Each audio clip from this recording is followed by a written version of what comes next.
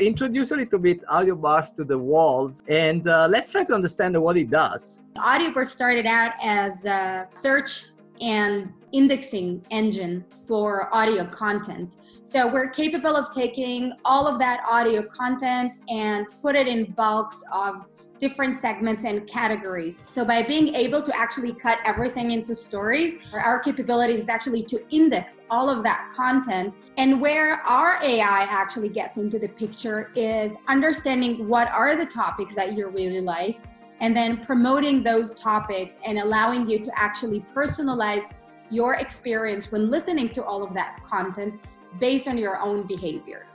So are there other use cases besides the infotainment, or is that just a strategic choice of the company to go around the market? But what other, like if we abstract from the company for a second and we look at the technology, what other applications are out there that we could envision? So on the B2B side, there are endless applications of our technology. And just like you said, business-wise, we're focusing right now on media.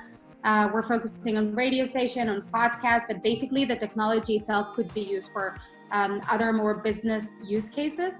Within the media, we actually just, we're about to officially launch in June a new solution called Audioburst Developers, which allows developers and non-developers to actually create their own playlists over a player based on over 100 topics that we have, and then have that player embedded within their apps or on their websites, and actually take advantage of our curation and our search capabilities on their websites or on their running apps or their alarm clock apps, and enriching the experience for their users with premium, highly curated audio content. As part of our expansion, we're also looking right now into providing our solution as a B2C app.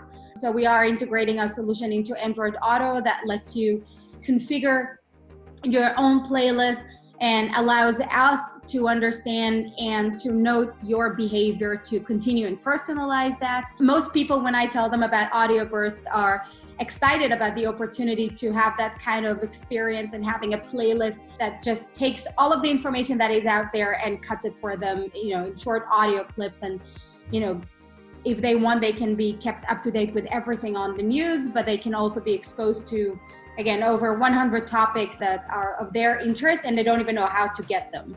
So we do all of that work for them.